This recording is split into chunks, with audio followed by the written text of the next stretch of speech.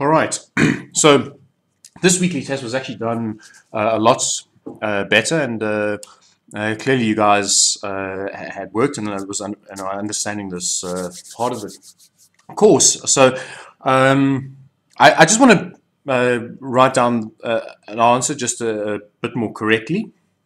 The same, most of you did very well, but there were just like one or two very small things that you would leave out, and all of them boil down to the thing that, to get full marks, I want an explanation. So it can't just be structures, you need to draw some things out. Okay, so we're going to be using the Zimmerman-Traxler to work this out and to explain, using suitable diagrams, why this reaction gives the following major diastereomers. So the first thing, of course, is that we're going to be using the Zimmerman-Traxler transition state. So you need to write that somewhere to let me know that you know what the name of this transition state is called. So, there's about a half a mark associated with that. Then the next thing is to recognize that what's important in this reaction is that, of course, that when we form the enolator, you don't have to show the mechanism. Right, put a double bond there. That when you form the enolate, under these conditions, you're going to get the cis enolate. You don't need to write out the reasons for it. You can, but so long as I can see that you understand that this enolate that you drew was very specifically a choice to draw that one was the cis enolate, because that is what is forming in this reaction. So you need to write cis enolate there. And then we need to do the actual Zimmerman-Traxler itself. So we sketch out our rough idea of the chair, and I was really impressed with you. Generally speaking, you guys were getting this part right, and I like that. And so we stick our aldehyde here, and notice that the aldehyde, the phenyl, benzaldehyde that we got there, we put this in the equatorial position, and like everyone got that right. We never put it in the axial position, but I need you just to tell me that this is equatorial as most stable.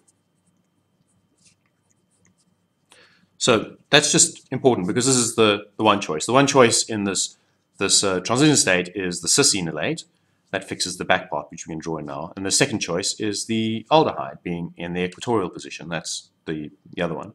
So, okay, so we put in our enolate, and the T-butyl group has to be facing up like that over there because it's an sp2 center, and it's a cis enolate, so the methyl group is on the same side. It doesn't look as the O, or opposite sides to the T-butyl. So over here we have an H group.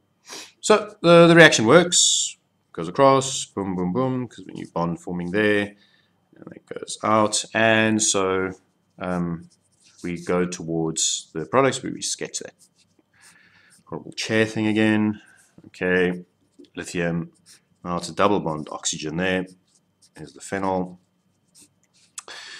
Methyl group, H, new bond, phenyl group, and that's going to be an OH eventually, so CH3.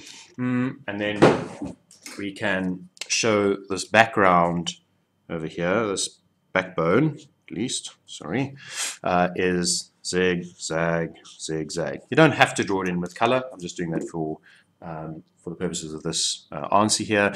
And we can see that both this and this are on the same side. They're both facing down in this. So actually, the product, as we would draw it out, would, there's the phenyl, would actually look like OH down, and the methyl group would be down there, and the T-butyl group. So this would be the correct one that gets drawn out, and you'd say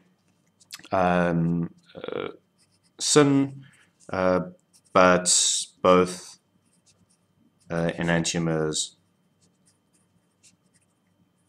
formed.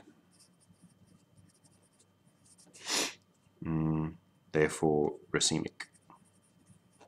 Something along those lines, just so that I can see that you recognize that this model, the one we've drawn, actually shows the OH down and the methyl group down, all right? It doesn't show it this way.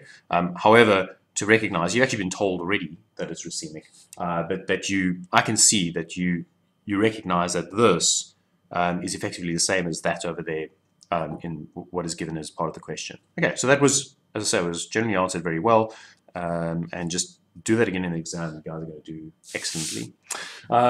This one was the Felkin-Anh. You actually told that it's a Felkin-Anh model, so of course you don't have to write that down.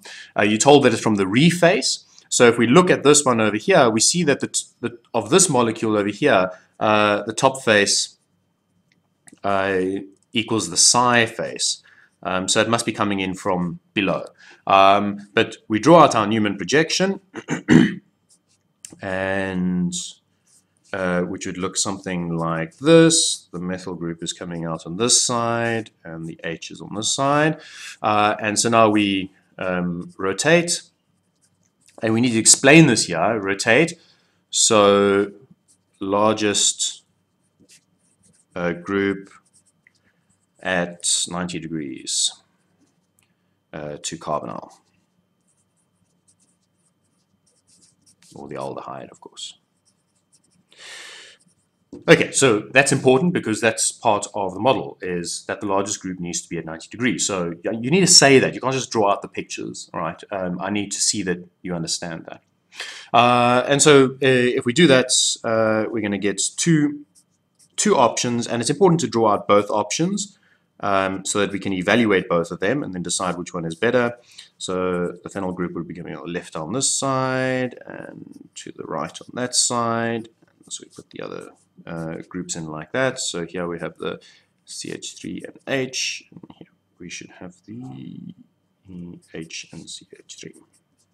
All right, so we draw those out, and then we can mark in, use a different color, the angles of attack. This is the Bürgi-Dunitz angles of attack, A, B, C, and D.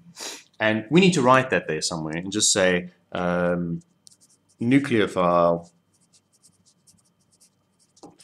attacks at 107 degrees, and we can write there Bürgi-Dunitz, and right there option B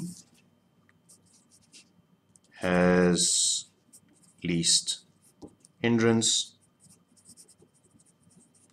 therefore reface. Okay, that's the bottom.